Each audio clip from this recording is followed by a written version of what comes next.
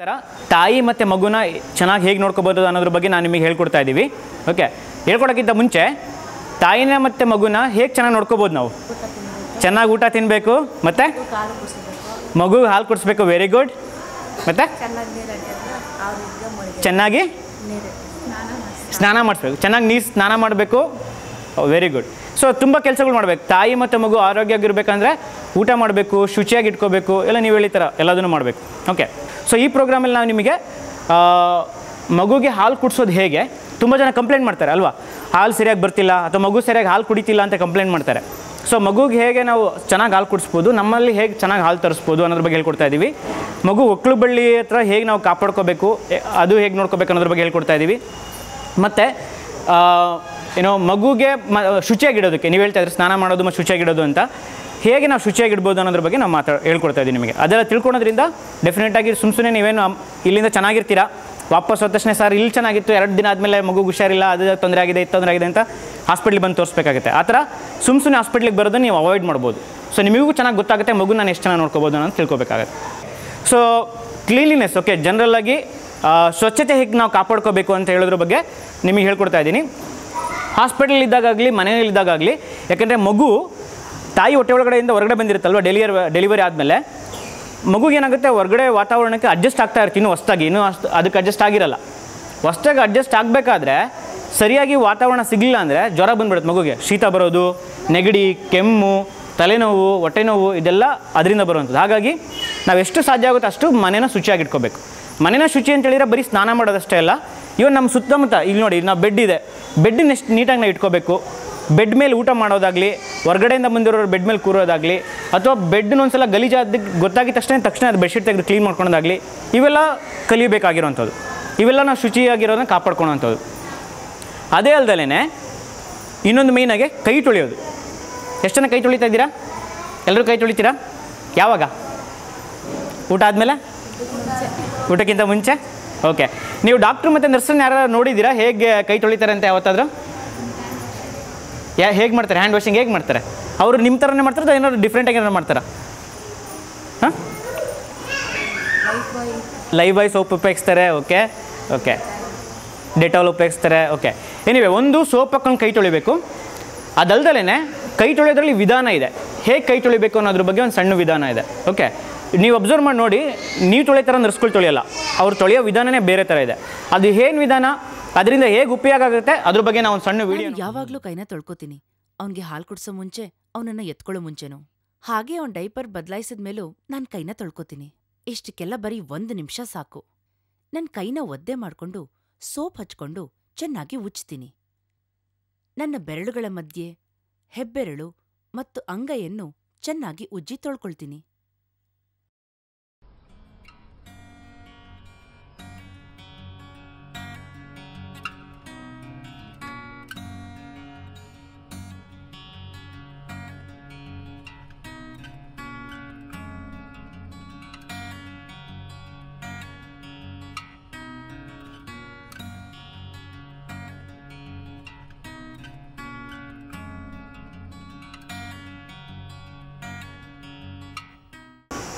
ಏನು ನೋಡಿದ್ರಿ? ಕೈ ತೊಳೆಯೋದು. ಹೆಂಗೆ ಕೈ ತೊಳೆಯೋದು? ಎಲ್ಲರೂ ಅಲ್ಲಿ ತೋರಿಸ್ಕೊಟ್ಟಿದ್ದ ಥರನೇ ಮಾಡ್ತಾಯಿದ್ದೀರಾ ಇಲ್ವಾ? ಇಲ್ಲ. ಓಕೆ, ಸೊ ಆವಾಗಲೇ ಹೇಳಿದ ಥರ ನಮ್ಮ ಕೈ ನೋಡೋಕ್ಕೆ ಶುಚಿಯಾಗಿ ಕಾಣಿಸುತ್ತೆ ಅಲ್ವಾ? ನನ್ನ ಕೈ ಕ್ಲೀನಾಗಿ ಕಾಣಿಸ್ತೈತಾನೆ ಇವಾಗ. ಬಟ್ ಕೈ ಕ್ಲೀನಾಗಿರೋದಿಲ್ಲ, ಅದರೊಳಗಡೆ ಕ್ರಿಮಿಕೀಟಗಳಿರ್ತವೆ. ಅದು ನಮ್ಮ ಕಣ್ಣಿಗೆ ಕಾಣಿಸಲ್ಲ ಕ್ರಿಮಿಕೀಟಗಳು. ಆ ಕ್ರಿಮಿಕೀಟಗಳು ಏನಾದರೂ ನಮ್ಮ ದೇಹದೊಳಗಡೆ ಇಲ್ಲ ಮಗು ದೇಹದೊಳಗಡೆ ಹೋದರೆ ಕಾಯಿಲೆ ಬೀಳುತ್ತೆ ಮಗು. ಅದಕ್ಕೋಸ್ಕರ ನಾವು ಮಗು ಚೆನ್ನಾಗಿರುತ್ತೆ, ಸಡನ್ನಾಗಿ ಕಾಯಿಲೆ ಬಿತ್ತು, ಶೀತ ಆಗ್ತಾಯಿದೆ, ಜ್ವರ ಬರ್ತಾಯಿದೆ, ಏನಕ್ಕೆ ಅಂತ ಹೇಳಿದರೆ ನಾವು ಸರಿಯಾಗಿ ಕಾಪಾಡ್ಕೊಂಡಿರಲ್ಲ, ಶುಚಿತ್ವ ಕಾಪಾಡ್ಕೊಂಡಿರಲ್ಲ. ಹಾಗಾಗಿ ಕೈ ಶುಚಿತ್ವ ಮೇಯ್ನ್ ತುಂಬ ಇಂಪಾರ್ಟೆಂಟ್. ಕೈ ತೊಳೆಯೋದ್ರಿಂದ ನಾವು 90% ರೋಗ ಬರೋದನ್ನು ತಡಿಬೋದು.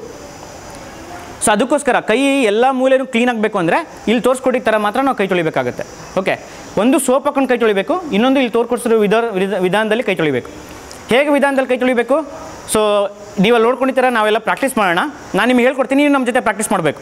ಓಕೆ, ಎಲ್ಲರೂ ನಿಮ್ಮ 2 ಕೈ ಮೇಲೆತ್ತಿ 2 ಕೈ ಮೇಲೆತ್ತಿ. ಓಕೆ, ಫಸ್ಟು ನೀರಲ್ಲಿ ನೆನೆಸ್ಕೊತೀರಾ? ಮಾಡಬೇಕು, ದಯವಿಟ್ಟು ಮಾಡಬೇಕು. ಯಾಕಂದರೆ ನಾಚಿಕೆ ಪಡುವಂಥ ವಿಷಯ ಅಲ್ಲ, ಪ್ರಾಕ್ಟೀಸ್ ಮಾಡಿದರೆ ನೀವಲ್ಲಿ ಹೋಗಿ ಮಾಡ್ಬೋದು ಅಲ್ವಾ? ಸೊ ನೀರಲ್ಲಿ ನೆನೆಸ್ಕೊತೀರಾ? ಮಾಡಿ. ನೀರಲ್ಲಿ ನೆನೆಸ್ಕೋಬೇಕು, ಸೋಪ್ ಹಚ್ಕೊತೀರಾ, ಚೆನ್ನಾಗಿ ನೊರೆ ಬರಬೇಕು, ಕಂಜೂಸ್ತನ ಮಾಡಬಾರ್ದು. ಓಕೆ. ಆಮೇಲೆ ಬೆರಳುಗಳು ಹಿಂದ್ಗಡೆ ಉಜ್ಜಬೇಕು. ಓಕೆ, 2 ಸೈಡಲ್ಲೂ ಉಜ್ಜಬೇಕು. ಬೆರಳುಗಳು ಮಧ್ಯದಲ್ಲಿ.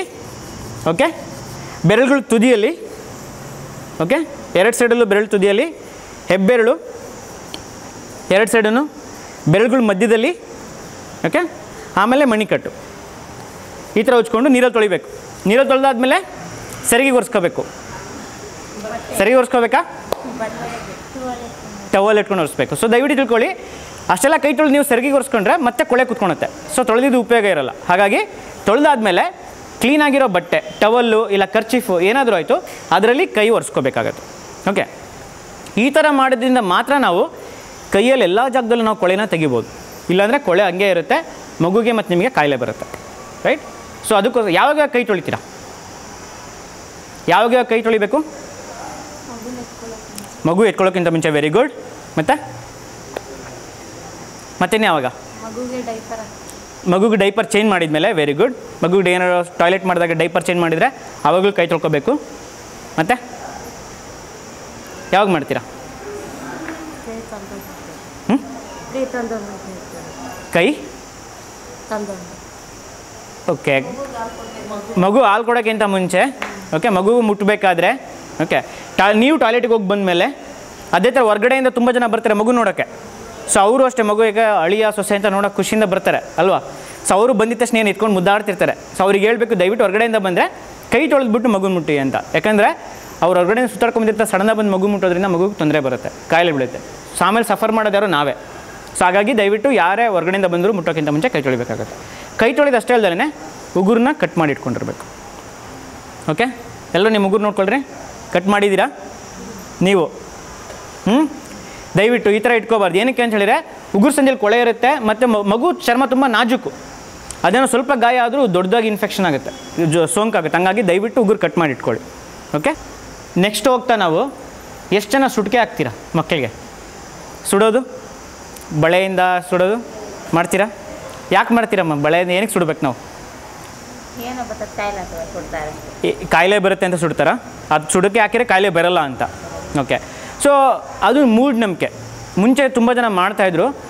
ನಾವೊಂದು ಮಗು ನೋಡಿದ್ದೀವಿ, ಈ ಹಾಸ್ಪಿಟ್ಲಲ್ಲ, ಇನ್ನೊಂದು ಹಾಸ್ಪಿಟ್ಲಲ್ಲಿ ಮಗುಗೆ ಇದೇ ಥರ ಮಗು ತುಂಬ ರಚ್ಚೆ ಮಾಡ್ತಾಯಿತ್ತು. ಜಾಸ್ತಿ ಏನೋ ಸರಿಯಾಗಿ ಹಾಲು ಕುಡಿತಿರಲ್ಲ, ಗಲಾಟೆ ಮಾಡ್ತಾಯಿತ್ತು ಅಂತ ಹೇಳ್ಬಿಟ್ಟು ಯಾರೋ ಹೇಳಿದ್ದಾರೆ ಅಂತ ಹೇಳ್ಬಿಟ್ಟು ಮನೇಲಿ ಸುಟ್ಕೆ ಹಾಕಿದ್ದಾರೆ. ಎಲ್ಲಿಗೆ ಸುಟ್ಕೆ ಹಾಕಿದ್ದಾರೆ? ತಲೆ ಮೇಲೆ ಸುಟ್ಕೆ ಹಾಕಿದ್ದಾರೆ. ಎಷ್ಟು 10 ಸುಟ್ಕೆ ಹಾಕಿದ್ದಾರೆ ಸಣ್ಣ ಸಣ್ಣದಾಗಿ.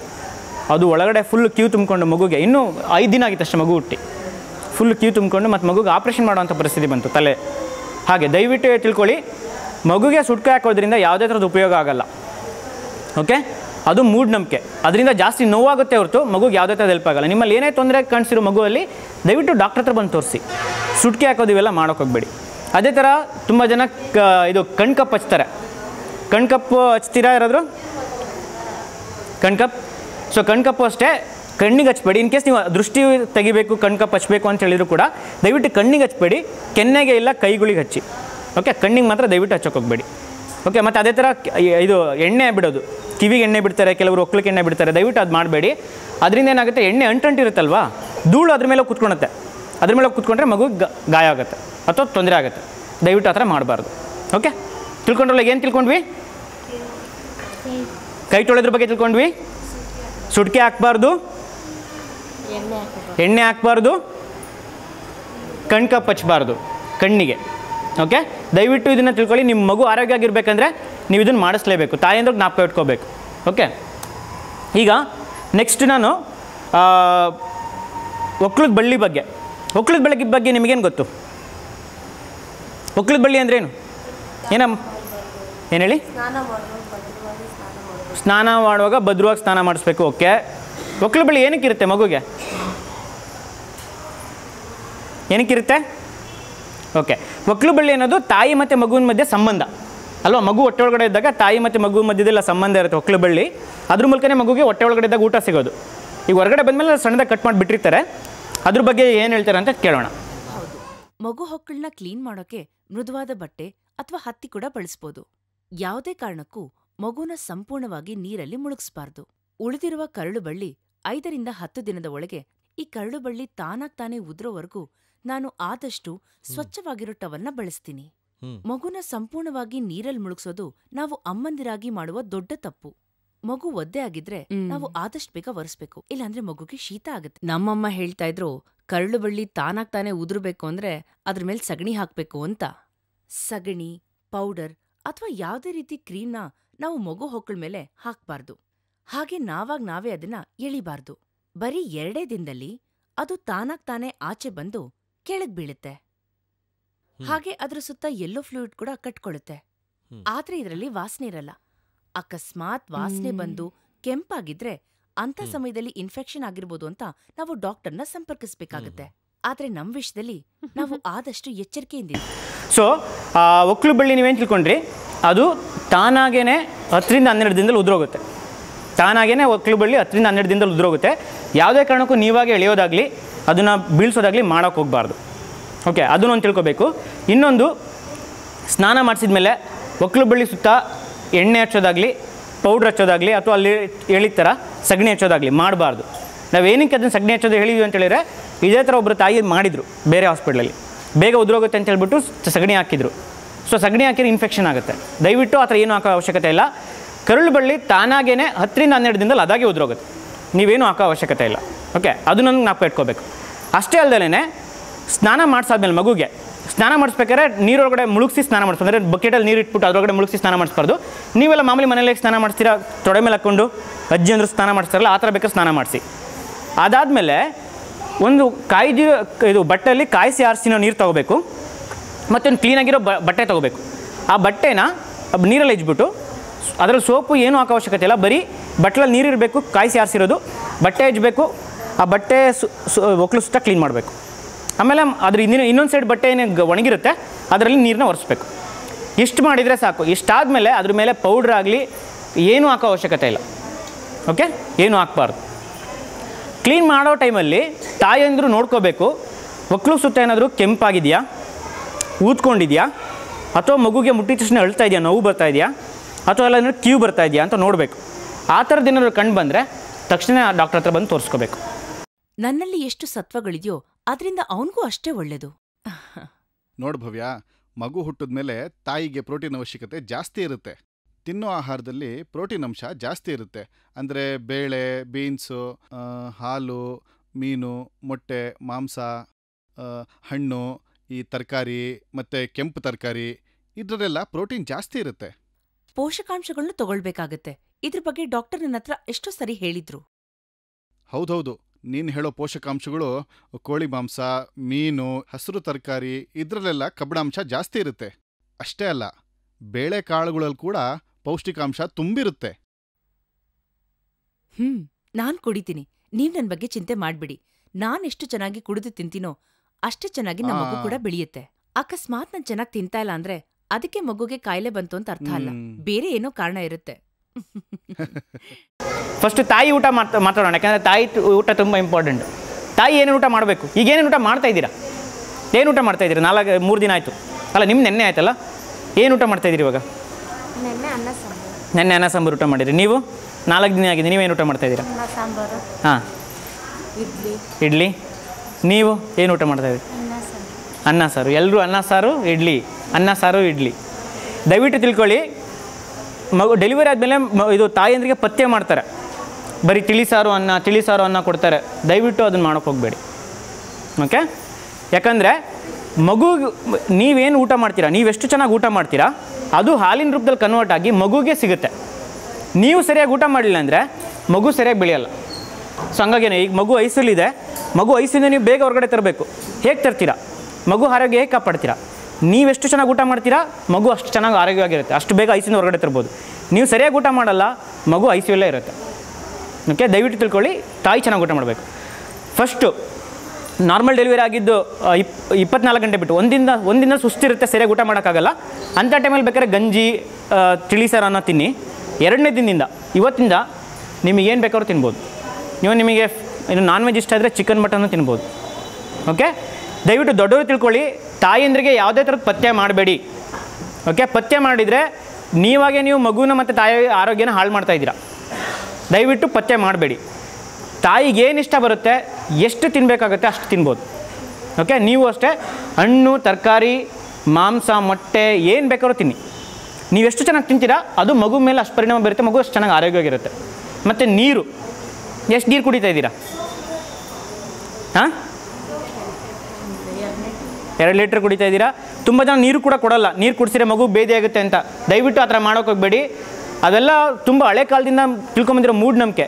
ನೀರು ಕುಡಿ, ತಾಯಿ ಎಷ್ಟು ನೀರು ಕುಡಿಬೇಕು, ಯಾಕಂದರೆ ಇದು ಬೇಸಿಗೆ ಕಾಲದಲ್ಲಿ ತುಂಬ ಸೆಕೆ ಆಗುತ್ತೆ. ತಾಯಿ ಚೆನ್ನಾಗಿ ನೀರು ಕುಡಿದಷ್ಟು ಹಾಲಿನ ಮೂಲಕ ಮಗು ಕೂಡ ನೀರು ಸಿಗುತ್ತೆ, ಯಾಕಂದರೆ ಮಗುಗೆ ಬೇರೆ ಏನು ಕೊಡ್ತಿಲ್ಲಲ್ವಾ, ಸೊ ತಾಯಿ ಮೂಲಕನೇ ಸಿಗಬೇಕು. ಹಾಗಾಗಿ ತಾಯಿ ಎಷ್ಟು ಚೆನ್ನಾಗಿ ಊಟ ಮಾಡ್ತಾಳೆ, ತಾಯಿ ಎಷ್ಟು ಚೆನ್ನಾಗಿ ನೀರು ಕುಡಿತಾಳೋ ಅಷ್ಟು ಮಗು ಆರೋಗ್ಯವಾಗಿರುತ್ತೆ. ತಾಯಿಗೆ ಊಟದಲ್ಲಿ ನೀರಲ್ಲಿ ಪತ್ತೆ ಮಾಡೋಕೆ ಹೋಗ್ಬೇಡಿ. ಏನು ತಿಂತಾರೆ ಅದು ಕುಡಿ, ಎಷ್ಟು ನೀರು ಬೇಕಷ್ಟು ಕುಡೀರಿ. ದಿನಕ್ಕೆ ಮಿನಿಮಮ್ 2 ರಿಂದ 3 ಲೀಟ್ರ್ ನೀರು ಕುಡಿಲೇಬೇಕು ನೀವು ತಾಯಂದರು. ಓಕೆ, ದೊಡ್ಡ ಬಾಟ್ಲಲ್ಲಿ ನೀರು ತುಂಬಿಸಿಟ್ಕೊಂಬಿಡಿ. ಅದು ಫುಲ್ ಒಂದು ದಿನದಲ್ಲಿ ಖಾಲಿ ಮಾಡಬೇಕು ನೀವು, ಇಲ್ಲ 1.5 ಬಾಟ್ಲಿ ಖಾಲಿ ಮಾಡಬೇಕು. ಓಕೆ, ಇದು ತಾಯಿ ಊಟದ ಬಗ್ಗೆ ಆಯಿತು. ಅದೇ ಎದೆ ಹಾಲು. ಎದೆ ಹಾಲನ್ನ ಮಕ್ಳು ಕುಡಿದ್ರೆ ಅವ್ರಿಗೆ ಯಾವುದೇ ರೀತಿ ಕಾಯಿಲೆ ಆಗ್ಲಿ ರೋಗ ಆಗ್ಲಿ ಬರಲ್ಲ. ಮಕ್ಕಳು ಎದೆ ಹಾಲು ಕುಡಿದ್ರೆ ಅವ್ರ ಮೆದುಳು ಬೆಳವಣಿಗೆಗೂ ಸಹಾಯ ಮಾಡುತ್ತೆ. ಸಾಮಾನ್ಯವಾಗಿ ನಾವ್ ಎಲ್ಲ ಅಮ್ಮಂದಿರು ಮಾಡೋ ತಪ್ಪು ಏನು ಅಂತಂದ್ರೆ, ನಾವು ಮಕ್ಕಳಿಗೆ ಸಕ್ಕರೆ ನೀರು ಅಥವಾ ನೀರು ಕುಡಿಸ್ಬಿಡ್ತೀವಿ. ಅದ್ರ ಬದಲು ನಾವು ಅವ್ರಿಗೆ ಎದೆ ಹಾಲನ್ನ ಕುಡಿಸ್ಬೇಕು. ಆದ್ರೆ ನಮ್ಮಮ್ಮ ಹೇಳಿದ್ರು ಸಕ್ಕರೆ ನೀರು ಮಗುಗೆ ಕುಡಿಸ್ಬೋದು ಅಂತ. ಮಗುಗೆ ಎದೆ ಹಾಲ್ನ ತಕ್ಷಣ ಕುಡಿಸ್ಬೇಕು. ಮಗು ಹುಟ್ಟಿದ 6 ತಿಂಗಳವರೆಗೂ ಅಥವಾ 1 ವರ್ಷದವರೆಗೂ ಕುಡಿಸ್ಬೋದು. ತನ್ನಲ್ಲಿ ಉತ್ಪತ್ತಿಯಾಗುವಂತಹ ಹಳದಿ ಬಣ್ಣದ ಹಾಲ್ನ ತಾಯಿ ತನ್ನ ಮಗುಗೆ ಖಂಡಿತವಾಗ್ಲೂ ಕುಡಿಸ್ಬೇಕಾಗತ್ತೆ. ಅದನ್ನ ಕೊಲಾಸ್ಟ್ರಮ್ ಅಂತಾರೆ. ಎದೆ ಹಾಲ್ನಲ್ಲಿ ಎಷ್ಟು ಒಳ್ಳೆ ಅಂಶ ಇದೆ ಅಂತಂದ್ರೆ, ಇದು ಮಕ್ಕಳಿಗೆ ಯಾವುದೇ ರೀತಿ ಕಾಯಿಲೆ ಬರದೇ ಇರೋ ಹಾಗೆ ತಡೆಗಟ್ಟುತ್ತೆ. ಅಕಸ್ಮಾತ್ ನಮಗೊಂದ್ ವೇಳೆ ಶೀತ ಇದ್ರೂನು ನಾವು ಮಗುಗೆ ಎದೆ ಹಾಲ್ನ ಕುಡಿಸ್ಬೋದು. ದಿನಕ್ಕೆ ನಾವು ಮಗುಗೆ 8 ರಿಂದ 12 ಬಾರಿ ಕುಡಿಸ್ಬೋದು, ಅಥವಾ 2 ರಿಂದ 3 ಗಂಟೆಗೆ ಒಂದ್ಸಲ, ಅದು ಮೊದಲನೇ ತಿಂಗಳಲ್ಲಿ. ಮಗು ಏನಾದ್ರೂ ಕೊಟ್ಟಿರೋ ಡೇಟ್ಗಿಂತ ಮುಂಚೆ ಹುಟ್ಟಿದ್ರೆ ನಾವು ಎದೆ ಹಾಲ್ನ ಕುಡಿಸ್ತಾನೆ ಇರ್ಬೇಕಾಗತ್ತೆ, ಅದು 2.5 kg ಆಗೋ ತನಕ. ಎದೆ ಹಾಲು ಕುಡಿಸಿದಷ್ಟು ಮಗುಗೆ ಒಳ್ಳೇದು. ಈಗ ನಾನ್ ನಿಮ್ಗೆ ಎದೆ ಹಾಲ್ನ ಹೇಗ್ ಕುಡಿಸ್ಬೋದು ಅಂತ ತೋರಿಸ್ತೀನಿ. ಮೊದ್ಲಿಗೆ ನಾವು ಸ್ಟ್ರೇಟಾಗಿ ಕುತ್ಕೋಬೇಕಾಗತ್ತೆ, ಅಥವಾ ಎತ್ತರ ಬೇಕು ಅನ್ನೋದಾದ್ರೆ ದಿಂಬು ಸಹ ಇಟ್ಕೋಬಹುದು. ಹಾಗೆ ನೀವು ಹಾಲ್ ಕುಡ್ಸೋವಾಗ ಸ್ವಲ್ಪ ಕೂಡ ಅನಾನುಕೂಲ ಅನ್ಸಿದ್ರೂ ನೀವು ನಿಲ್ಸ್ಬೋದು. ಮಗುನ ಯಾವಾಗ್ಲೂ ಎಡಗಡೆಗೆ ಎತ್ಕೊಂಡು ಅದನ್ನ ಸದಾ ಗಟ್ಟಿಗಿಡ್ಕೋಬೇಕಾಗತ್ತೆ. ಹಾಗೆ ನಿಮ್ಮ ಎಡಗೈ ಮಗು ಹಿಂದೆ ಇರ್ಬೇಕಾಗತ್ತೆ. ಸ್ವಲ್ಪ ಕೂಡ ನೋವಾದ್ರೂ ಹಾಲ್ ಕುಡ್ಸೋಕೆ ಕಷ್ಟ ಆಗತ್ತೆ. ನಿಮ್ಮ ಅಂಗೈ ಮಗುವಿನ ಬೆನ್ನು ಹಾಗೂ ಭುಜದ ಮೇಲಿರ್ಬೇಕು. ನಿಮ್ಮ ಮೊದಲೆರಡು ಬೆರಳುಗಳಿಂದ ಮಗುವನ್ನು ಜಾಗರೂಕತೆಯಿಂದ ಹಿಡ್ಕೊಳ್ಳಿ. ಮಗುವಿನ ಬಾಯಿಯೊಳಗೆ ತೊಟ್ಟನ್ನು ಇಡಿ. ಮಗು ಬಾಯಿನ ತೆರೆದ್ರೆ ತೊಟ್ಟನ್ನ ಹಿಂದಕ್ಕೆ ಎಳೆದ್ಕೊಳ್ಳಿ. ಮಗು ಬಾಯಲ್ಲಿ ಪೂರ್ತಿಯಾಗಿ ತೊಟ್ಟು ಇದ್ರೇನೆ ಪರಿಪೂರ್ಣವಾಗಿ ಮಗು ಹಾಲ್ ಕುಡಿಯೋದಕ್ಕೆ ಸಾಧ್ಯ ಆಗತ್ತೆ. ಮಗು ಹಾಲ್ ಕುಡಿಬೇಕಾದ್ರೆ ನಾವು ಮಗುವಿನ ಗಲ್ಲ ಹಾಗೂ ಮೂಗ್ನ ಜಾಸ್ತಿ ಅಮಕ್ಬಾರ್ದು. ಹಾಲ್ ಕುಡ್ಸೋಕೆ ಇನ್ನೊಂದು ಸುಲಭವಾದ ರೀತಿ ಅಂತಂದ್ರೆ ನಿಮ್ಮ ಕೈ ಸಹಾಯದಿಂದನೂ ಕುಡಿಸ್ಬೋದು. ಈ ರೀತಿ ಕುಡಿಸೋದ್ರಿಂದ ಮಗು ತೃಪ್ತಿಯಾಗಿ ಹಾಲ್ ಕುಡಿಯುತ್ತೆ. ಮಗು ಹಾಲ್ ಕುಡಿಯೋವರೆಗೂ ನಿಮ್ಮ ಮೂಲೆನ ಗಟ್ಟಿಗೆ ಹಿಡ್ಕೊಳ್ಳಿ. ನೀವು ಹಾಲ್ ಕುಡ್ಸೋವಾಗ ಮಗುಗೆ ಯಾವುದೇ ರೀತಿ ತೊಂದರೆ ಆಗ್ದಿರೋ ಹಾಗೆ ನೋಡ್ಕೊಳ್ಬೇಕಾಗತ್ತೆ. ನೀವು ಹಾಲ್ ಕುಡ್ಸೋವಾಗ ನಿಮ್ಗೇನಾದ್ರೂ ನೋವಾದ್ರೆ ನೀವು ಕೂಡ್ಲೇ ಡಾಕ್ಟರ್ನ ಸಂಪರ್ಕಿಸ್ಬೇಕಾಗತ್ತೆ. ಅದು ಇನ್ಫೆಕ್ಷನ್ ಆಗಿದೆ. ಮಗು ಊಟದ ಬಗ್ಗೆ ಏನು ಮಾಡಬೇಕು? ಮಗುಗೆ ಏನು ಊಟ ಕೊಡಬೇಕು? ಎಷ್ಟು ದಿನದ ತನಕ ಕೊಡಬೇಕಾಗತ್ತೆ ಹಾಲನ್ನ? 3 ವರ್ಷ ತನಕ ಕೊಡಬೇಕು. ಓಕೆ, ಬರೀ ಹಾಲನ್ನ ಎಷ್ಟು ತಿಂಗಳ ತನಕ ಕೊಡ್ತೀರಾ? 6 ತಿಂಗಳ ತನಕ ಕೊಡಿ. Very good. ಸೊ ಅದಕ್ಕೋಸ್ಕರ ಗೌರ್ಮೆಂಟ್ ಅವ್ರು ತುಂಬ ಪ್ರೋಗ್ರಾಮ್ ಮಾಡ್ತಾ ಇದ್ದಾರೆ. 6 ತಿಂಗಳ ತನಕ, ಮಗು ಹುಟ್ಟಿದ್ರಿಂದ 6 ತಿಂಗಳ ತನಕ ಮಗುಗೆ ಯಾವುದೇ ಥರದ್ದು ಬೇರೆ ಆಹಾರ ಪದಾರ್ಥ ಕೊಡೋ ಅವಶ್ಯಕತೆ ಇಲ್ಲ. ಬರೀ ತಾಯಿ ಹಾಲು ಮಾತ್ರ ಸಾಕು. ಓಕೆ, ಬರೀ ತಾಯಿ ಎದೆ ಹಾಲು ಮಾತ್ರ ಸಾಕು. ಬಟ್ ತಾಯಿ ಸರಿಯಾಗಿ ಊಟ ಮಾಡಲಿಲ್ಲ ಅಂದರೆ ಕಷ್ಟ ಆಗುತ್ತೆ. ಹಂಗಾಗಿ ತಾಯಿ ಚೆನ್ನಾಗಿ ಊಟ ಮಾಡಬೇಕು, ತಾಯಿ ಎದೆ ಹಾಲು ಮಾತ್ರ ಕೊಡಬೇಕು ಮಗುಗೆ ಹುಟ್ಟಿದ್ರಿಂದ 6 ತಿಂಗಳ ತನಕ. ತುಂಬ ಜನ ಮೊದಲನೇ ಬಂದಿದ್ದ ಹಾಲನ್ನ ತೆಗೆದ್ಬಿಟ್ಟು ಬಿಸಾಕ್ತಾರೆ, ಗಟ್ಟಿ ಇರುತ್ತೆ ಅಂತ ಹೇಳ್ಬಿಟ್ಟು. ಮಾಡಿದ್ದೀರಾ ನಿಮ್ಮಲ್ಲಿ ಯಾರಾದರೂ ಆ ಥರ? ಹಾಲು ಕುಡಿಸಿದ್ದೀರ ತಾನೇ? ಒಳ್ಳೇದು. ನೀವು ಕುಡಿಸಿದ್ದೀರ ಅಂದರೆ ಡೆಫಿನೆಟಾಗಿ ನಿಮ್ಮ ಮಗು ಇನ್ನು 5 ವರ್ಷದ ತನಕ ಆರೋಗ್ಯವಾಗಿರುತ್ತೆ. ಓಕೆ, ಮೊದಲನೇ ಹಾಲು ಏನು ಬರುತ್ತೆ ಅದರಲ್ಲಿ ತುಂಬ ಶಕ್ತಿ ಇರುತ್ತೆ. ಅದನ್ನು ಹಾಲು ಕುಡಿಸಿದ್ರೆ ಮಗುಗೆ ಇನ್ನು 5 ವರ್ಷದ ತನಕ ಯಾವುದೇ ಥರದ ಕಾಯಿಲೆ ರೋಗಗಳು ಬರೋಲ್ಲ. ಅದಕ್ಕೆ ನಾವು ನೋಡಬೇಕು, ನಮ್ಮ ಮನೇಲಿ ಹಸು ಕರು ಹಾಕಿದಾಗ ಹಾಲು ಕರೆದ್ಬಿಟ್ಟು ಸ್ವೀಟ್ ಮಾಡ್ಕೊಂಡು ತಿಂತೀವಿ, ಗಿಣ್ಣ ಮಾಡ್ಕೊಂಡು ತಿಂತೀವಿ. ಏನಕ್ಕೆ? ಅದ್ರಲ್ಲಿ ಶಕ್ತಿ ಇರುತ್ತೆ. ಅದೇ ಥರ ತಾಯಿ ಎದೆ ಹಾಲಲ್ಲಿ ಫಸ್ಟ್ನೇ ಹಾಲು ಏನು ಬರುತ್ತೆ ಮೊದಲನೇ 3 ದಿನ, ಆ ಹಾಲು ತುಂಬ ಮಗುಗೆ ತುಂಬ ಶ್ರೇಷ್ಠ. ಹಾಗಾಗಿ ಆ ಹಾಲನ್ನ ಬಿಸಾಕಬಾರ್ದು, ಕುಡಿಸ್ಬೇಕು. ಅದೇ ಥರ ತುಂಬ ಜನ ಜೇನುತುಪ್ಪನ ಕುಡಿಸ್ತಾರೆ ಮಗುಗೆ. ಹುಟ್ಟಿದ ತಕ್ಷಣ ಜೇನುತುಪ್ಪನ ಇಕ್ಕಿಸ್ತಾರೆ ನಾಲ್ಗೆಗೆ. ದಯವಿಟ್ಟು ಆ ಥರ ಮಾಡೋಕೆ ಹೋಗ್ಬೇಡಿ. ಜೇನುತುಪ್ಪ ಆಗಲಿ, ಸಕ್ಕರೆ ನೀರು, ಬೆಲ್ಲದ ನೀರು ದಯವಿಟ್ಟು ಇದನ್ನು ಕೊಡಬೇಡಿ. ಅದು ಕೊಡೋದ್ರಿಂದ ಮಗುಗೆ ಅಜೀರ್ಣ ಆಗುತ್ತೆ, ವಾಂತಿ ಭೇದಿ ಆಗೋ ಚಾನ್ಸಸ್ ಇರುತ್ತೆ. ವಾಂತಿ ಭೇದಿ ಆದರೆ ತುಂಬ ಜನ ಮಕ್ಕಳು ವಾಂತಿ ಭೇದಿಯಿಂದ ಸತ್ತೋಗ್ತಾರೆ. ದಯವಿಟ್ಟು ಆ ಥರ ಮಾಡೋಕೆ ಹೋಗಬೇಡಿ. ಮಗುಗೆ ತಾಯಿ ಎದೆ ಹಾಲು ಮಾತ್ರ ಕೊಡಬೇಕು 6 ತಿಂಗಳ ತನಕ. ಓಕೆ, ಇವಾಗ ಎಷ್ಟು ಓಕೆ ನೀವು ಹೇಳಿದ್ರೆ 2 ಗಂಟೆಗೆ ಒಂದು ಸಲ ಕುಡಿಸ್ಬೇಕು ಅಂತ. ಈಗ ಮಗು ಮಲ್ಕೊಂಡಿದ್ರೆ ಎಪ್ಸಿ ಹಾಲು ಕುಡಿಸ್ಬೇಕು. Very good. ಸೊ ನೀವು ತುಂಬ ಚೆನ್ನಾಗಿ ಹೇಳಿದ್ರಿ. ಮಗು ಮಲಗಿದ್ರು ಕೂಡ 2 ಗಂಟೆಗೆ ಒಂದು ಸಲ ಏಳ್ಸಿ. ಹಾಂ ಹೌದು, ವೆರಿ ಗುಡ್. ಸೊ ಮಗುಗೆ ಮಲಗಿದ್ರು ಕೂಡ ಏಳಿಸಿ ಪ್ರತಿ 2 ಗಂಟೆಗೆ ಒಂದು ಸಲ ಹಾಲು ಕುಡಿಸ್ಲೇಬೇಕು. ಓಕೆ, ಸೊ ಅದನ್ನೇ ಹೇಳಿರೋದು. ಬೆಳಗ್ಗೆ ಮತ್ತು ರಾತ್ರಿ ಎರಡೂ ಸೇರಿಸಿ ಮಕ್ಕಳಿಗೆ 8 ರಿಂದ 12 ಸಲ ಹಾಲು ಕುಡಿಸ್ಬೇಕು ನಾವು. ಬೆಳಗ್ಗೆ ಮತ್ತು ಮಧ್ಯಾಹ್ನ ರಾತ್ರಿ ಎರಡೂ ಸೇರಿಸಿ ಒಂದು ದಿನದಲ್ಲಿ 8 ರಿಂದ 12 ಸಲ ಮಗುಗೆ ಹಾಲು ಕುಡಿಸ್ಬೇಕು.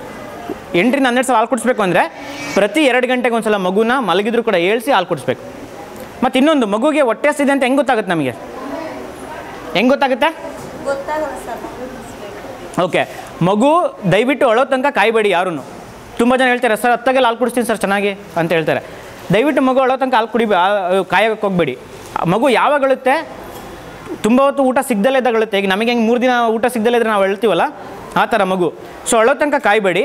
ಮಗು ಹೊಟ್ಟೆ ಹಸ್ತಿದೆ ಅಂತಷ್ಟೇ ಮಗು ನಿದ್ದೆಯಿಂದ ಎಚ್ಚರ ಆಗುತ್ತೆ. ನಿದ್ದೆಯಿಂದ ಎಚ್ಚರ ಆಗಿಬಿಟ್ಟು ನಾಲ್ಗೆ ಹೊರಗಡೆ ಆಗ್ತಿರುತ್ತೆ, ಹಿಂಗೆ ಹೊರಗಡೆ ಆಗ್ತಿರುತ್ತೆ, ಕತ್ತು ಆ ಕಡೆ ಈ ಕಡೆ ಆಗ್ತಿರುತ್ತೆ. ಆ ಥರ ಇದನ್ನು ಕಾಣಿಸಿದ್ರೆ ಹಾಲು ಕುಡಿಸಿ. ಇಲ್ಲ 2 ಗಂಟೆಗೆ ಒಂದು ಸಲ ಬರೆದಿಟ್ಕೊಂಬಿಡಿ ಮಗು ಹಾಲು ಕುಡಿಸ್ತಾ ಇದ್ದೀನಿ ನಾನು ಅಂತ. ಓಕೆ, ಹಾಲು ಕುಡಿಸ್ಬೇಕು. ಇಲ್ಲ ಕೆಲವೊಬ್ರು ಸರ್ ನನಗೆ ಹಾಲೇ ಬರ್ತಿಲ್ಲ, ಇನ್ನು ಕೆಲವೊಬ್ರು ಸರ್ ಮಗು ಹಾಲು ಸರಿಯಾಗಿ ಕುಡಿತಿಲ್ಲ ಅಂತ. ಏನಕ್ಕಪ್ಪ ಈ ಕಂಪ್ಲೇಂಟ್ಸ್ ಹೇಳ್ತಾರೆ ಅಂದರೆ, ತುಂಬ ಸಲ ಈ ಕಂಪ್ಲೇಂಟ್ಸ್ ಇರೋದಿಲ್ಲ. ಹಾಲು ಚೆನ್ನಾಗಿ ಬರುತ್ತೆ, ಮಗು ಚೆನ್ನಾಗಿ ಹಾಲು ಕುಡಿಯುತ್ತೆ, ಬಟ್ ಮಗುನ ನಾವು ಸರಿಯಾಗಿ ಇಟ್ಕೊಂಡಿರಲ್ಲ ಹಾಲು ಕುಡಿಸ್ಬೇಕಾದ್ರೆ, ಅಥವಾ ಮಗು ಸರಿಯಾಗಿ ಮೊಲೆಗೆ ಆನಿಸ್ಕೊಂಡಿರಲ್ಲ ಸರಿಯಾಗಿ ಕುಡಿಯೋಕ್ಕೆ, ಹಾಗಾಗಿ ತೊಂದರೆ ಆಗುತ್ತೆ. ಸೊ ಹಾಗಾಗಿ ಸರಿಯಾಗಿ ಇಟ್ಕೊಳೋದು, ಸರಿಯಾಗಿ ಮೊಲೆ ಮೇಲೆ ಹಾಕೋದು ಕೂಡ ತುಂಬ ಇಂಪಾರ್ಟೆಂಟ್ ಇರುತ್ತೆ. ಸರಿಯಾಗಿ ಹಾಕಿದರೆ ಮಾತ್ರ ಮಗು ಚೆನ್ನಾಗಿ ಹಾಲು ಕುಡಿಯುತ್ತೆ. ಹಾಗಾದರೆ ಹೇಗೆ ಸರಿಯಾಗಿ ಹಾಕಬೇಕು, ಹೇಗೆ ಇಟ್ಕೋಬೇಕು ಅನ್ನೋದ್ರ ಬಗ್ಗೆ ನಾನು ನಿಮಗೆ ತೋರಿಸ್ಕೊಡ್ತೀನಿ. ಓಕೆ, ಸೊ ನಾರ್ಮಲ್ ಡೆಲಿವರಿ ಆಗಿರೋ ತಾಯಂದರು ಹಾಲು ಕುಡ್ಸೋಕ್ಕಿಂತ ಮುಂಚೆ ಏನು ಮಾಡಬೇಕು? ಏನು ಮಾಡ್ತೀರಾ? ಕೈ ತೊಳ್ಕೊಂಬರ್ತೀರಾ. ಸೊ ಕೈ ತೊಳ್ಕೊಂಬರೋದು ಅಷ್ಟೇ ಅಲ್ಲದೇ ಮೊಲೆನೂ ಕ್ಲೀನ್ ಮಾಡ್ಕೋಬೇಕು. ಒಂದು ಒಳ್ಳೆ ಖರ್ಚಿ ಇಟ್ಕೋಬೇಕು, ಜೊತೆಲಿ ನೀರಲ್ಲಿ ನೆನೆಸಿ ಮೊಲೆನೇ ಒರೆಸ್ಕೋಬೇಕು. 2 ಸೈಡು ಮೊಲೆನೂ ಒರೆಸ್ಕೋಬೇಕು. ಓಕೆ, ಒರೆಸ್ಕೊಂಡಾದ್ಮೇಲೆ ಒಂದು ಸರಿಯಾಗಿ ಜಾಗದಲ್ಲಿ ಕುತ್ಕೋಬೇಕು. ನಿಮಗೆ ಇದು ಫಸ್ಟ್ನೇ ದಿನ ಸ್ವಲ್ಪ ನೋವಿರುತ್ತೆ, ತೊಂದರೆ ಇರುತ್ತೆ. ಕುತ್ಕೊಳಕ್ಕಾಗಲಿ ಅಂದರೆ ಅಟ್ಲೀಸ್ಟ್ ಒಂದು ಸಲ ಸೈಡಲ್ಲಿ ತಿರ್ಕೊಂಡು ಕುಡಿಸ್ಬೋದು. ಇಲ್ಲ ಕುತ್ಕೊಳಕ್ಕಾದರೆ ದಯವಿಟ್ಟು ಕುತ್ಕೊಂಡು ಮಗುನ ತೊಡೆ ಮೇಲೆ ಹಾಕೊಂಡು ಕುಡಿಸ್ಬೇಕು ಹಾಲನ್ನ. ಹೇಗೆ ಇಟ್ಕೋಬೇಕು, ಫಸ್ಟ್ ಮಗುನ ಹೇಗೆ ಇಟ್ಕೋಬೇಕು ಅಂತ ತೋರಿಸ್ಕೊಡ್ತಾ ಇದ್ದೀನಿ ನಿಮಗೆ. ಈಗ ನಾನು ಎಡಗಡೆ ಮೊಲೆಯಲ್ಲಿ ಮಗುನ ಎಡಗಡೆ ಮೊಲೆಯಲ್ಲಿ ಹಾಕೊಂಡು ಕುಡಿಸೋದಾದರೆ ಎಡಗಡೆ ಕೈಯಲ್ಲಿ ಮಗುನ ಈ ಥರ ಕೆಳಗಡೆ ಸಪೋರ್ಟ್ ಮಾಡಬೇಕು. ಓಕೆ, ಎಡಗಡೆ ಕೈಯಲ್ಲಿ ಸಪೋರ್ಟ್ ಮಾಡಬೇಕಾಗತ್ತೆ. ಮಗು ತಲೆ ನಮ್ಮ ಮೊಣಕೈ ಮೇಲೆ ಇರಬೇಕು. ಮಗು ಕೈ ಏನಿದೆ ಇದು ಮಧ್ಯದಲ್ಲಿ ಬರಬಾರ್ದು, ಕೆಳಗಡೆ ಇರಬೇಕು. ಓಕೆ, ಮಗು ಹೊಟ್ಟೆ ನಮ್ಮ ಹೊಟ್ಟೆಗೆ ತಾಗಿರಬೇಕು, ತಾಯಿ ಹೊಟ್ಟೆಗೆ ತಾಗಿರಬೇಕು. ಸೊ ಕುತ್ಕೊಂಡಿರ್ತೀನಿ ಈ ಥರ ತಾಗಿರಬೇಕು. ಇನ್ನೊಂದು ಕೈಯಲ್ಲಿ ಮೊಲೆ ಇಟ್ಕೊಂಡು ನಾವು ಕುಡಿಸ್ಬೋದು. ಓಕೆ, ನಾವೀಗ ಫಸ್ಟು ಕೂತ್ಕೊಂಡ್ವಿ, ಮಗು ನಾವು ಸ್ನಾನ ಮಾಡ್ಕೊಂಡ್ಬಂದಿದ್ದೀವಿ, ಶುಚಿಯಾಗಿದೆ, ನಾನು ಬೆಡ್ ಮೇಲೆ ಕೂತ್ಕೊಂಡಿದ್ದೀನಿ, ಮಗುನ ನಾನು ಕರೆಕ್ಟಾಗಿ ಕೂರಿಸ್ಕೊಂಡಿದ್ದೀನಿ. ಇದಾಗಿದ್ದ ತಕ್ಷಣ ಡೈರೆಕ್ಟಾಗಿ ಹಾಲು ಕುಡಿಸ್ಬೇಕಾ? ಏನು ಮಾಡಬೇಕು? ಮಗು ಕೆನ್ನೆ ಸವರ್ಬೇಕು. ಫಸ್ಟು ಹಾಲನ್ನ ಮಗುನ ಮೊಲೆ ಮೇಲೆ ಹಾಕೋಕ್ಕಿಂತ ಮುಂಚೆ ಮಗು ಕೆನ್ನೆ ಸವರ್ಬೇಕು, ಇಲ್ಲ ತುಟಿ ಸವರ್ಬೇಕು. ತುಟಿ ಸವರ್ದಾಗ ಏನಾಗುತ್ತೆ, ಮಗುಗೆ ಅನಿಸುತ್ತೆ ಓ ಹಾಲು ಕುಡ್ಸೋಕ್ಕೆ ಬಂದಿದೆ ನನಗೆ ಅಂತ ಗೊತ್ತಾಗುತ್ತೆ. ಆವಾಗ ಮಗು ಬಾಯಿನ ದೊಡ್ಡದಾಗಿ ತೆಗೆಯುತ್ತೆ, ಅಂತ ದೊಡ್ಡದಾಗಿ ಓಪನ್ ಮಾಡುತ್ತೆ. ಯಾವಾಗ ದೊಡ್ಡದಾಗಿ ಓಪನ್ ಮಾಡುತ್ತೋ ಆವಾಗ ನಿಮ್ಮ ಮೊಲೆನ ಮಗು ಬಾಯೊಳಗಡೆ ಕೊಡಬೇಕು. ಆ ಥರ ಕೊಟ್ಟಾಗ ಮಾತ್ರ ಮಗು ಮೊಲೆ ತೊಟ್ಟು ಏನಿರುತ್ತೆ, ಮೊಲೆ ತೊಟ್ಟು ಮತ್ತು ಮೊಲೆ ತೊಟ್ಟು ಸುಂದ ಕಪ್ಪು ಏನಿರುತ್ತೆ ಅದು ಫುಲ್ಲು ಮಗು ಬಾಯೊಳಗಡೆ ಹೋಗುತ್ತೆ. ಆವಾಗ ಮಾತ್ರ ಮಗು ತುಂಬ ಚೆನ್ನಾಗಿ ಹಾಲು ಕುಡಿಯೋಕ್ಕೆ ಸಾಧ್ಯ ಆಗುತ್ತೆ. ಇಲ್ಲ ಅಂದರೆ ಏನಾಗುತ್ತೆ, ಮಗು ಬರೀ ಮೊಲೆ ತೊಟ್ಟು ಮಾತ್ರ ಕಚ್ಕೊಳುತ್ತೆ, ಸ್ವಲ್ಪ ಹಾಲು ಕುಡಿಯುತ್ತೆ, ಜಾಸ್ತಿ ಬರೀ ಗಾಳಿ ಹೋಗುತ್ತೆ. ಆಮೇಲೆ ಮಗು ಹಾಲು ಕುಡಿಬೇಕಾದ್ರೆ ತಾಯಿ ಕೂಡ ನೋವು ಬರುತ್ತೆ. ಓಕೆ, ಇಲ್ಲ ಆಮೇಲೆ ಮೊಲೆ ತೊಟ್ಟಲ್ಲಿ ಗಾಯಗಳಾಗ್ತವೆ. ಹಾಗಾಗಿ ದಯವಿಟ್ಟು ತಿಳಿಸ್ಕೊಳ್ಳಿ, ಮಗು ಮೊಲೆ ತೊಟ್ಟು ಅಷ್ಟೇ ಅಲ್ಲ, ಮೊಲೆ ತೊಟ್ಟು ಸುತ್ತ ಕಪ್ಪು ಕಲರ್ ಏನಿದೆ ಅದು ಫುಲ್ಲು ಬಾಯೊಳಗಡೆ ತೊಗೋಬೇಕು. ಆವಾಗ ಮಾತ್ರ ತುಂಬ ಚೆನ್ನಾಗಿ ಹಾಲು ಕುಡಿಯುತ್ತೆ, ಹೊಟ್ಟೆ ತುಂಬ ಹಾಲು ಕುಡಿಯುತ್ತೆ, ನಿಮಗೂ ನೋವಾಗೋದಿಲ್ಲ, ನಿಮಗೂ ಏನೂ ತೊಂದರೆಗಳು ಬರೋದಿಲ್ಲ. ಓಕೆ, ಒಂದು ಸಲ ಹಾಲು ಕುಡ್ಸೋಕ್ಕೆ ಸ್ಟಾರ್ಟ್ ಮಾಡಿದರೆ ಎಷ್ಟು ತನಕ ಕುಡಿಸ್ತೀರಾ? ಸೊ ಈಗ ನಾನು ಕುತ್ಕೊಂಡಾಯ್ತು, ಹಾಲು ಕುಡ್ಸೋಕ್ಕೆ ಸ್ಟಾರ್ಟ್ ಮಾಡಿದ್ದೀನಿ, ಎಷ್ಟು ತನಕ ಕುಡಿಸ್ಬೇಕು? 10-15 ನಿಮಿಷ. ಓಕೆ, ಅರ್ಧ ಗಂಟೆಯಿಂದ 40 ನಿಮಿಷ ತನಕ ಹಾಲು ಕುಡಿಸ್ಬೇಕು. 30 ನಿಮಿಷದಿಂದ 40 ನಿಮಿಷ ತನಕ ಹಾಲು ಕುಡಿಸ್ಬೇಕು. ಹೇಗೆ ಕುಡಿಸ್ಬೇಕು?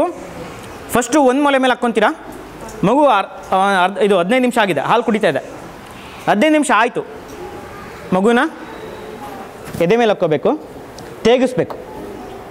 ಓಕೆ, ಯಾಕಂದರೆ ನಾವು ಕೂಡ ಊಟ ಮಾಡ್ಬೇಕಾದ್ರೆ ಹೆಂಗೆ ಗಾಳಿ ತೊಗೊಂಡಿರ್ತೀವಿ, ತೇಗ್ತೀವಲ್ಲ, ಅದೇ ಥರ ಮಗು ಕೂಡ ಹಾಲು ಕುಡಿಬೇಕಾದ್ರೆ ಗಾಳಿ ತೊಗೊಂಡಿರುತ್ತೆ. ಸೊ ತೇಗಿಸ್ಬೇಕು ಮಗುನ. ಸೊ ಮಗುನ ಹೇಗೆ ತೆಗೆಸ್ತೀರಾ? ಈ ಥರ ನಿಮ್ಮ ಭುಜದ ಮೇಲೆ ಹಾಕ್ಕೊಳ್ಬೇಕು. ಮೂಗು ಮತ್ತು ಬಾಯಿ ಮುಚ್ಚಿರಬಾರ್ದು, ಭುಜದ ಮೇಲೆ ಈ ಥರ ಇರಬೇಕು. ಈ ಥರ ಇಟ್ಕೊಂಡು ಮಗುನ ಸಣ್ಣದಾಗಿ ನೀವಬೇಕು. ಓಕೆ, 1 ನಿಮಿಷ ತನಕ ಮಾಡಿದರೆ ಸಾಕಿದು. ಈ ಥರ ನೀವಿದ್ರೆ ಮಗು ತೇಗುತ್ತೆ, ಗಾಳಿ ಬರುತ್ತೆ. ತೇಗಿದಾಗ ಏನಾಗುತ್ತೆ, ಅರ್ಧ ಹೊಟ್ಟೆ ಹಾಲು ತುಂಬ್ಕೊಂಡಿತ್ತು, ಇನ್ನರ್ಧ ಗಾಳಿ ಅಂತ ತುಂಬ್ಕೊಂಡಿತ್ತು, ಗಾಳಿ ಹೊರಗಡೆ ಬಂದಿದೆ. ಈಗ ಮತ್ತೆ ಇನ್ನರ್ಧ ಹೊಟ್ಟೆ ಖಾಲಿ ಇದೆ. ಇನ್ನು 15 ನಿಮಿಷ ಇನ್ನೊಂದು ಎದೆ ಮೇಲೆ ಹಾಕ್ಕೊಂಡು ಹಾಲು ಕುಡಿಸ್ತೀರ. ಈ ಥರ ಪ್ರತಿ ಸಲ ಹಾಲು ಕುಡಿಸ್ಬೇಕಾದ್ರೆ ಮಗುಗೆ ಅರ್ಧ ಗಂಟೆಯಿಂದ 40 ನಿಮಿಷ ಹಾಲು ಕುಡಿಸ್ಬೇಕು. ಸಂತೃಪ್ತಿಯಾಗಿ ಹಾಲು ಕುಡಿಸ್ಬೇಕು, 2 ಮೊಲೆಯಲ್ಲೂ ಹಾಲು ಕುಡಿಸ್ಬೇಕು. ಈ ಥರ ಕುಡಿಸಿದ್ರೆ ಮಾತ್ರ ಮಗು ಹೊಟ್ಟೆ ತುಂಬ ಹಾಲು ಕುಡಿಯುತ್ತೆ, ತುಂಬ ಚೆನ್ನಾಗಿ ಬೆಳೆಯುತ್ತೆ, ಯಾವುದೇ ಥರದ ಕಾಯಿಲೆ ಕಸಲೆಗಳು ಬರೋದಿಲ್ಲ. ಇಲ್ವಾ ಪ್ರತಿಯೊಂದು ವಾರಕ್ಕೊಂದ್ಸಲ ಇಲ್ಲಿ ಬಂದು ಬರಬೇಕಾಗುತ್ತೆ, ತೋರಿಸ್ಕೋಬೇಕಾಗುತ್ತೆ. ಅದು ನಿಮಗೆ ಬಿಟ್ಟಿರೋದು. ಹಾಸ್ಪಿಟ್ಲಿಗೆ ಬರಬೇಕಾ ಇಲ್ಲ ಮನೇಲಿ ನೋಡ್ಕೊತೀರಾ. ಈ ಥರ ಕುಡಿಸೋದ್ರಿಂದ ಮಾತ್ರ ನೀವು ಸರಿಯಾಗಿ ಮಗುಗೆ ಹಾಲು ಕುಡ್ಸೋಕ್ಕೆ ಸಾಧ್ಯ ಆಗುತ್ತೆ. ಮತ್ತು ಇನ್ನೊಂದು ತಿಳ್ಕೊಳ್ಳಿ, ಮಗುಗೆ ತೇಗಿಸೋದು ಕೂಡ ತುಂಬ ಇಂಪಾರ್ಟೆಂಟ್. ತೇಗಿಸಲಿಲ್ಲ ಅಂದರೆ ಮಗು ಹೊಟ್ಟೆ ಒಳಗಡೆ ಗಾಳಿ ತುಂಬ್ಕೊಂಡ್ಬಿಟ್ರೆ ಪ್ರತಿ ಸಲ ಹಾಲು ಕುಡಿಬೇಕಾದ್ರೆ ಬೇರೆ ಅರ್ಧ ಹೊಟ್ಟೆ ಆಗಿರುತ್ತೆ, ವಾಂತಿನೇ ಬರುತ್ತೆ ಮಗುಗೆ. ಹಂಗಾಗಿಯೇ ಮಗುಗೆ ತೇಗಿಸೋದು ಕೂಡ ತುಂಬ ಇಂಪಾರ್ಟೆಂಟ್. ಓಕೆ, ಏನು ತಿಳ್ಕೊಂಡ್ರಿ ಇವಾಗ? ಏನು ತಿಳ್ಕೊಂಡ್ರಿ? ಕೈ ತೊಳ್ಕೊಂಡ್ರೆ ಅಲ್ಲ, ಅದು ಆವಾಗಲೇ ಆಯಿತು. ಈಗೇನು ತಿಳ್ಕೊಂಡ್ರಿ? ಎದೆ ಹಾಲು ಕುಡಿಸೋದ್ರ ಬಗ್ಗೆ. 6 ತಿಂಗಳ ತನಕ ಎದೆ ಹಾಲು ಮಾತ್ರ. ತಾಯಿ ಏನು ಊಟ ಮಾಡಬೇಕು? ಎಲ್ಲ ಊಟನೂ ಮಾಡಬೇಕು, ಚೆನ್ನಾಗಿ ನೀರು ಕುಡಿಬೇಕು. ಓಕೆ, ಆಮೇಲೆ ಮಗುಗೆ ಹಾಲು ಕುಡಿಸ್ಬೇಕಾದ್ರೆ ಕುತ್ಕೊಳ್ಳೋ ಪೊಸಿಷನ್ನು ಮತ್ತು ಹೇಗೆ ಮಲೆ ಮೇಲೆ ಹಾಕೋಬೇಕು ಅನ್ನೋದ್ರ ಬಗ್ಗೆ ಹೇಳ್ಕೊಟ್ಟೆ. ದಯವಿಟ್ಟು ಆ ಥರ ಮಾಡಿದರೆ ಮಾತ್ರ ಮಗು ಚೆನ್ನಾಗಿ ಹಾಲು ಕುಡಿಯೋದು, ಇಲ್ಲಾಂದರೆ ಕುಡಿಯೋಲ್ಲ. ಪ್ರೋಗ್ರಾಮ್ ನಿಮಗೆ ಇಷ್ಟ ಆಯಿತಾ? ಹೆಲ್ಪ್ ಅನ್ನಿಸ್ತಾ? ಏನಾದರೂ ಹೊಸ್ದಾಗಿ ಕಲ್ತ್ಕೊಂಡೆ ಅನಿಸ್ತಾ ನಿಮಗೆ? ರೈಟ್, ಇದನ್ನ ಹೋಗಿ ಮನೇಲಿ ಪ್ರಾಕ್ಟೀಸ್ ಮಾಡ್ತೀರಾ ಇಲ್ಲ ಮನೇಲಿ ಮತ್ತೆ ಹೋಗಿದ ತಕ್ಷಣ ಅದೇ ಥರ ಬರೀ ಸಪ್ಪೆ ಸಾರು ಅನ್ನನ? ದಯವಿಟ್ಟು ತಿಳ್ಕೊಳ್ಳಿ, ನೀವೆಷ್ಟು ಆರೋಗ್ಯವಾಗಿರ್ತೀರೋ ಮಗು ಅಷ್ಟು ಆರೋಗ್ಯ. ನೀವು ಚೆನ್ನಾಗಿಲ್ಲ ಅಂದರೆ ಮಗು ಆರೋಗ್ಯ ಕೆಡುತ್ತೆ. ಹಾಗಾಗಿ ನಿಮ್ಮ ಆರೋಗ್ಯ ಬೇಕು. ಸೊ ನೀವು ಚೆನ್ನಾಗಿ ಊಟ ಮಾಡಬೇಕು. ರೈಟ್, ಯಾಕಂದರೆ ಡೆಲಿವರಿ ಆಗೋದು ಒಳ್ಳೆ ಸಣ್ಣ ವಿಷಯ ಅಲ್ಲ. ತುಂಬ ಶಕ್ತಿ ಕುಂದಿರುತ್ತೆ. ಆ ಶಕ್ತಿ ಮತ್ತು ಎನರ್ಜಿ ಇದು ವಾಪಸ್ ಬರಬೇಕು ಅಂದರೆ ತಾಯಿ ಚೆನ್ನಾಗಿ ಊಟ ಮಾಡಬೇಕು. ಹಾಗಾಗಿ ತಾಯಿಗೇನು ಪತ್ತೆ ಮಾಡಿಬಿಡಿ, ಚೆನ್ನಾಗಿ ಊಟ ಕೊಡಿ. Okay, fine. ಎಲ್ರಿಗೂ ಬಂದಿದ್ದಕ್ಕೆ ಧನ್ಯವಾದಗಳು. Thank you. ರೈಟ್, ನಿಮ್ಮ ಬೆಡ್ಡಿಗೆ ಹೋಗಿ.